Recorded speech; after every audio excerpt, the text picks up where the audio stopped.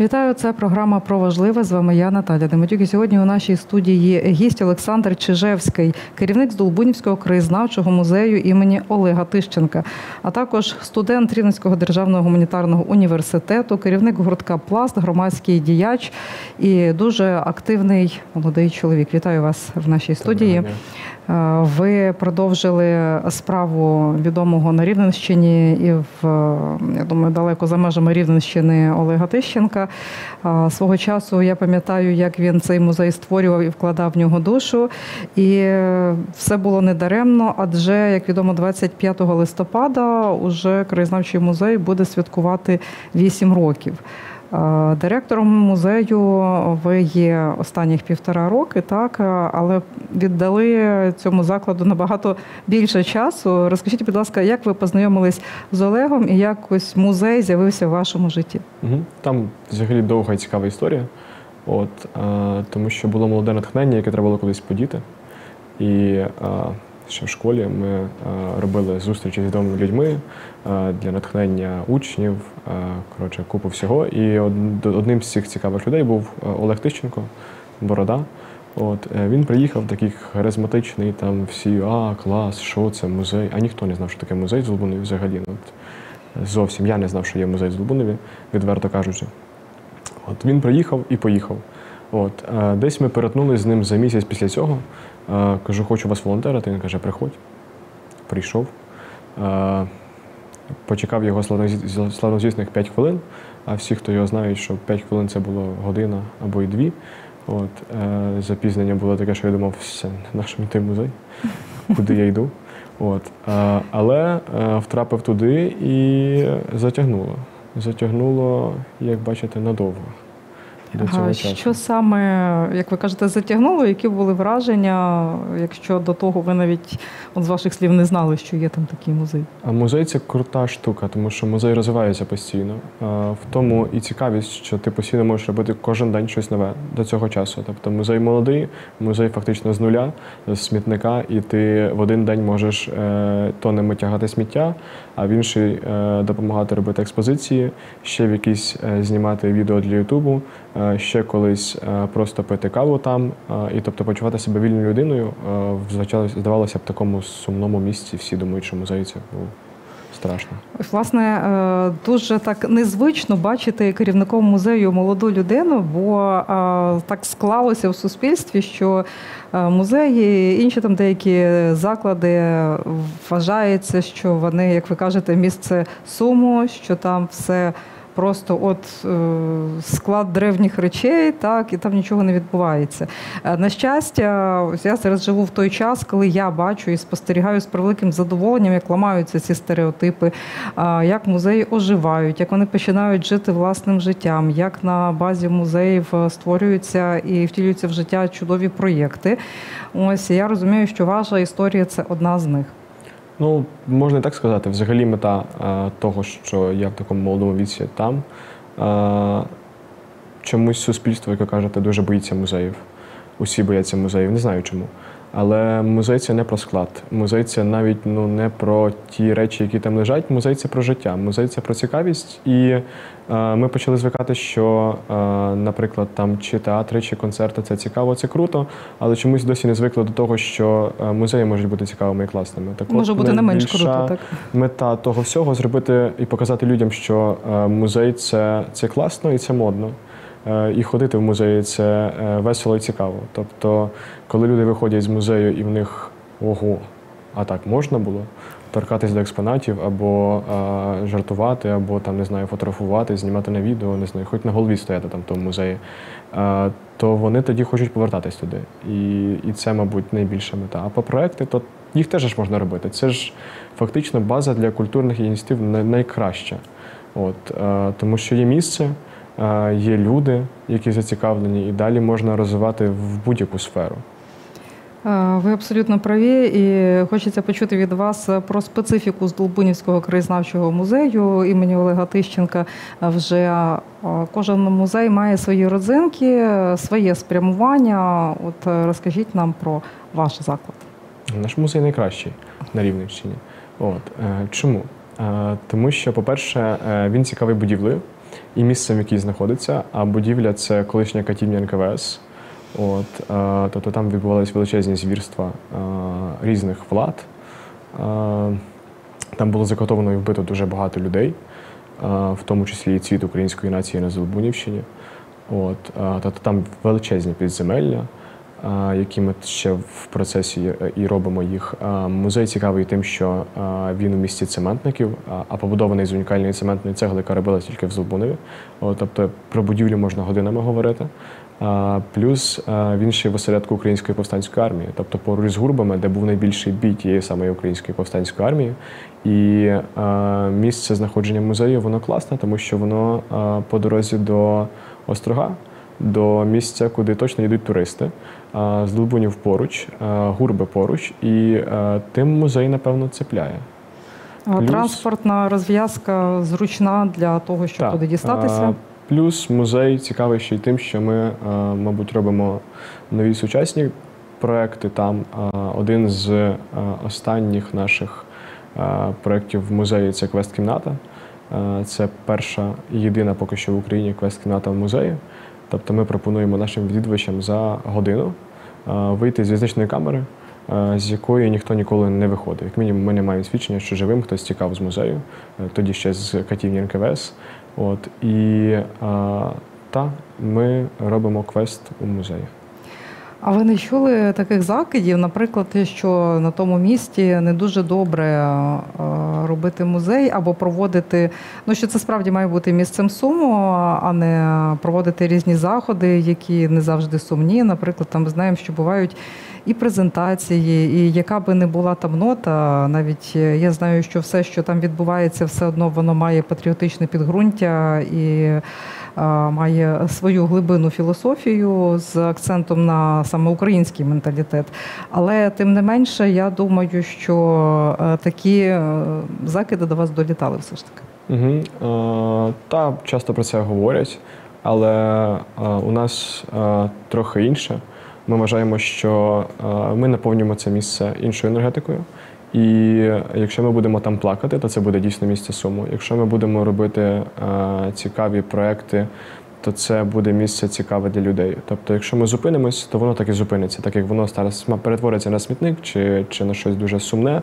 А якщо його перетворювати, то чому про це не говорити відверто і правильно? Тобто про ці звірства треба говорити. І в іншому форматі. Наприклад, останній з заходів наших, ми його провели в підземеллі. Там зараз сховище, тобто нам зручно, в принципі, проводити там заходи. І ми в катівні, в місці, де, мабуть, були найбільші звірства, вивісили картини. Зробили там галерею тимчасову. І один з класиків українських писав про те, що колись в катівнях НКВС проростуть квіти. Так от, в катівні, де пробували знищити цвіт нації, проросли картини. А на стіні, де катували, в залі, де катували жінок, ми показували відео. Так сталося, що це було відео про українську повстанку. І там, де цих повстанок пробували прижати чи вбити, там про них говорять. Хіба це неправильно? Свого роду це ваш виклик, можна сказати? В чомусь так, але в чомусь це і цікавіше, насправді. Бо хіба було б цікаво робити музей в якомусь звичайному будинку чи якійсь будівлі часів СРСР? Думаю, ні. Думаю, місце це цепляє, і плюс наповнення теж цепляє. Але музей – це в першу чергу люди, які ним опікуються, які ним живуть. Хоча і велике значення мають і ексклюзивні речі, артефакти, які там зберігаються. Які є родзинки в колекціях музею, на що цікаво подивитися тим, хто туди приїздить? Насправді ми орієнтовані більше на дві теми. Це цемент, тому що місто все-таки з цементників, і Українська повстанська армія. І про кожну з них розповім зараз. Напевно, теж наша гордість і те, що немає ні один музей світу, це експозиція, це речі з повстанської Криївки шпиталю. Тобто поблизу Гурб відкопали Криївку, де робили операції повстанцям, і всі речі, які були там, вони зараз знаходяться в музеї. До того всього про повстанців можемо говорити з картиною. Однією з картин прориву на Гурбенського бою. А інша, до речі, картина, точна копія цієї, вона зараз знаходиться в окупації. В музеї, який, на жаль, в окупації. І тимчасовій. Тому, в тимчасовій, безумовно, але ми не знаємо її долю.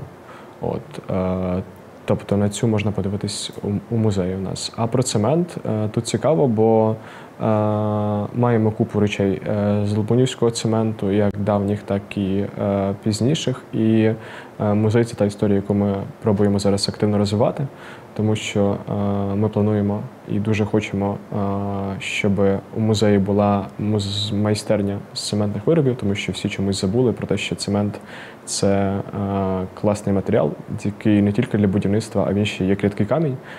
Тобто ми хочемо, щоб з цементу можна було робити все, від сувенірів до якихось класних арт-експозицій. І це можна робити, тому що це робили колись сотню років тому, але зараз цього ніхто не робить. Всі углибились в глину і цим тільки займаються. Ну і ми теж мріємо про те, що колись в Здолбунові буде фестиваль цементних майстрів, тому що, на жаль, їх не так багато, як би хотілося. І один з таких фестивалів лише відбувається в Європі, в Італії, більше таких немає в світі. І ми хочемо, щоб Здолбунів став другим містом в світі, в якому буде фестиваль саме цементних майстрів. Можливо, вдасться знайти ще місто-побратим в Італії і Так, ми над цим теж працюємо, тому що є місто-столиця цементу в Італії, і ми теж дуже хочемо з ними законектитись, і хочемо законектитись з багатьма музеями, які теж пов'язані з цементом в Європі. Це теж окрема віха нашої роботи. На початку розмови ви згадували, пане Олександре, що навіть місцеві жителі Здолбунова не знали, що є такий музей. Але за майже 8 років про нього активно говорять, і особисто я не буду називати там від кого чула, але дуже багато людей, в тому числі посадовців, дуже схвально відгукувались, і дуже помітно, що музей реально почав жити. І що цікаво, ось я спостерігаю від початку війни в країні воєнний стан, і сфера культури і подібні заклади переживають не найкращі часи, а у вас якось так склалося, що навпаки пішов рух. Якось ви це пояснюєте? Насправді те, що говорять про музей, це не дивно, тому що ми зараз активно над цим працюємо. До цього ми над цим не працювали, тому що все-таки музей ще в стадії ремонту. Десь там ми робимо його створювали, експозиції. і це потребувало теж часу. І ми досі його створюємо. Тобто він не готовий. І я не можу сказати, що по музею зараз можна пройтись, побачити справжній музей, тому що ледь не кожна зала зараз переживає ребрендинг. В одній ми домалювали стіни, робимо експозиції, в іншій, на жаль, з війною мусимо змінювати всі експозиції. Десь ми ще підмазуємо, підмуровуємо, тобто все це в процесі величезному, довгому. Але щось ми вже показуємо і пробуємо проводити. Щодо того, як ми адаптувались і чому проводяться заходи, то ми відштовхувалися від того, що не можна забувати про те, що ми культурна ініціатива. І зупинятись теж не можна. Взагалі музей, ми теж, напевно, можемо гордитись цим, що ми єдиний музей, може не єдиний, не моніторив, але той, хто працює 24 години в добу. З 24 лютого музей не зупиняв свою роботу ні на годину. І тільки через те, що у музеї є сховище, туди постійно приходять люди. І, тобто навіть якщо комендантська година, то... Так, ми чергуємо в музеї. Музеї постійно відкрито. Тобто можна втрапити в підземелля, де, в принципі, можна почувати себе більш-менш безпечно. І відштовхуючись від того, що в нас є підземелля, ми, власне, і почали робити ці культурні проекти. проекти в сховищі. Тобто спочатку ми показували фільми, потім пішли трохи далі, робили вже виставки, робили презентації книг. Далі плануємо з початком навчального року проводити уроки, лекції, тому що я думаю, що з цим теж буде важко, бо в сховища в школі обмежені і не розраховані все-таки на таку кількість дітей. І десь у нас можна буде щось проводити, щось тематичне, щось музейне. Ми в такому форматі працюємо. Плюс у нас є зараз величезна мета, до якої ми йдемо. Ми хочемо показати, що культура – це не лише збиткова сфера. Що культура – це те, що може заробляти саме на себе. Просто нас цього не вчили, що треба платити за продукт культурний, який ти споживаєш. І ми хочемо назбирати шляхом проведення культурних заходів на мистецький простір. Тобто ми зараз проводимо, знову ж таки, ті самі квартирники, презентації, все те, що може принести якісь кошти, для того, щоб зібрати 25 тисяч гривень на мистецький простір, який буде в музеї, де кожен з митців, чи то місцевий, чи то приїжджий, зможе або організувати свою виставку, або організувати свій міні-концерт, або потворити, або будь-який відвідувач просто зможе взяти там книгу, почитати прямо там же ж. Тобто таке відкрите місце, яке буде постійно жити, ледь не окремим життям від музею. Дуже цікаво, насправді, і я просто впевнена на 200%, що вам це вдасться. Насправді, серед ваших відвідувачів, до речі, ви сказали про уроки, я думаю, що які, а от лекції з історії цікаві, гарантовані просто відвідувачам. Так, думаю, так. Особливо про місцеву історію. Серед ваших відвідувачів люди різного віку, і ви згадували, що є і молодь. Взагалі молодь не завжди і не дуже цікавилась музеями. Як у вашому випадку? Ми над цим активно працюємо. Перш за все, мені трохи простіше, бо я в тому віці. Я, мабуть, бачу тенденції. По-друге, ми щасливі з того, що музей живе лише завдяки тому, що в музеї є волонтери. Дійсно, було б, напевно, важко чи неможливо щось робити, якби не волонтери в музеї. Їх, я навіть боюсь підрахувати скільки, тому що вони різного віку і різної зайнятості. Хтось займається сайтом, хтось займається фізичною роботою. Можу сказати, що точно більше 40 людей працює над тим, щоб музей функціонував. І молодь – це окрема галузь, окрема наша цільова аудиторія. І для неї є і TikTok музейний, який розвивається активно, вони там ведуть його, знімають про все, що хочеш. Є YouTube з окремими рубриками, який теж живе. Є Instagram, який, в принципі, теж активно живе, ледь не кожного дня, і там хороша аудиторія, яка постійно росте. Ну і віднедавна з'явився Telegram для інформування, тобто ми активно займаємося соцмережами, брендингом і просуванням це в молодь. І окремі заходи теж для молоді є. І коли молодь приходить і каже, о, це класно, ми хочемо вам щось допомогти, то, значить, воно працює.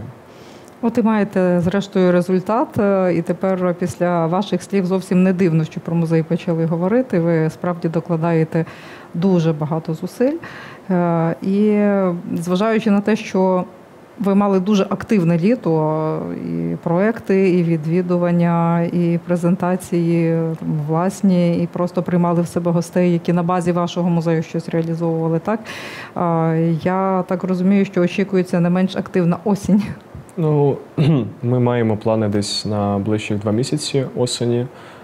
Я думаю, що 2-3 заходи в музеї буде музейних, і також я запрошую і не втомлююсь запрошувати усі громадські ініціативи, людей, які мають якийсь талант або хочуть щось показати, неважливо від віку і роду занять, проводити щось в музеї, тому що це класне місце, в якому можна реалізувати будь-які свої ідеї. І екскурсії, звичайно, що ми плануємо, щоб було багато відвідувачів, які будуть бачити музей зсередини, які будуть ходити на квест, тому що це цікаво, і ми активно розвиваємо цю тему. Ну і, звісно, ми не забуваємо про те, що у нас дуже багато роботи по розвитку музею, і постійно, навіть якщо хтось був рік тому, то я думаю, що вже восени вони зможуть бачити щось зовсім нове для себе. Можете замовляти екскурсії, можете відвідувати квест-кімнати, можете просто приїхати в музей, подивитися, організувати і запропонувати свій проєкт. Так, і безумовно. Користуючись нагодою, нагадаю, що не забувайте підписуватись на наш YouTube-канал Рівне Лайв, тисніть дзвоник, ставте вподобайки. І також аудіоверсію слухайте в ефірі Радіо Респект на хвилі 92,3 або на сайті radioreспект.com.ua. І маєте нагоду запросити всіх наших слухачів, глядачів до себе в Здолбуні. Так, ми щасливі насправді від того, що у нас є люди, і якщо вам десь немає чим зайнятися, або ви втомились від чогось, або вам просто хочеться втікти в місце, де вас ніхто не буде чути і бачити, приїжджайте в музей. Там деколи спокійно, там точно цікаво, ви точно знайдете щось для себе нове. Я думаю, що вам буде цікаво познайомитись і з жителями музею. Ви правильно сказали, з жителями музею? Так, у нас є Степан, і це кабанчик, якого можна гладити. Він герой України, це про це окрема історія в музеї. У нас є Ганс і купа людей, які зустрічають відвідувачів. І принагідно хочу запросити на нічну екскурсію. Це класна штука. Це театралізована екскурсія музеєм з акторами, які переодягнуті в свої ролі. Дуже класно її проводять. Вона буде десь на початку вересня. Слідкуйте за анонсами в соцмережах музею. Про це обов'язково повідомлять. Так от. Шукайте в соцмережах сторінки в різних, у всіх, мабуть, можливих уже соцмережах. Так, сторінку Здолбунівського краєзнавчого музею імені Олега Тищенка. Шукайте Олександра Чижевського, підписуйтесь, там є всі координати. І в наш такий непростий час саме наше українське є на часі, і, здається, на часі як ніколи. Думаю, що ви надихнули багатьох наших слухачів і глядачів так само душевно і так само віддано займатися улюбленою справою, і тоді обов'язково буде результат. З нами сьогодні був Олександр Чижевський, керівник Здолбунівського краєзнавчого музею імені Олега Тищенка. І я ваша ведуча Наталя Демедюк. Дивіться наш YouTube-канал, слухайте радіо Респект.ua, вірте в перемогу. Почуємось.